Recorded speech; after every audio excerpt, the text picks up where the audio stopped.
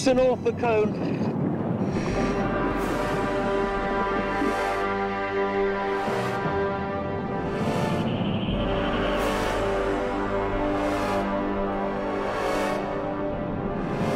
That is the biggest predator that the world has seen up until this time.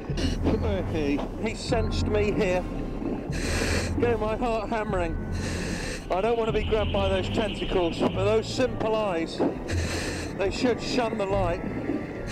So all I can do is start flashing my light, and maybe that will discourage him.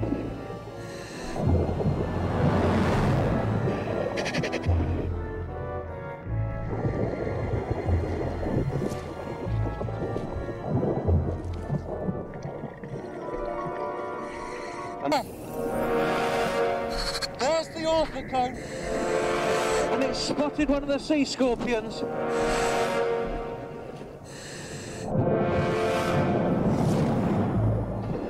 They're dragged back to the mouth where there's a horny beak.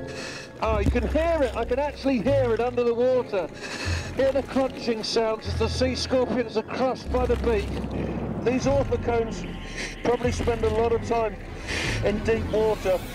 Light doesn't penetrate too well down there, so the eyes don't work very well, and they rely on another sense.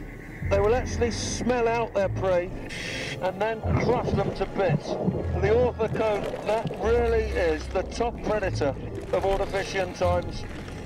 It's not swimming very fast. If I can catch up. There. Yes! Right onto the tip of the shell. It's a wonderful texture, and I am hitching a ride on the back of an orthocone. Hey!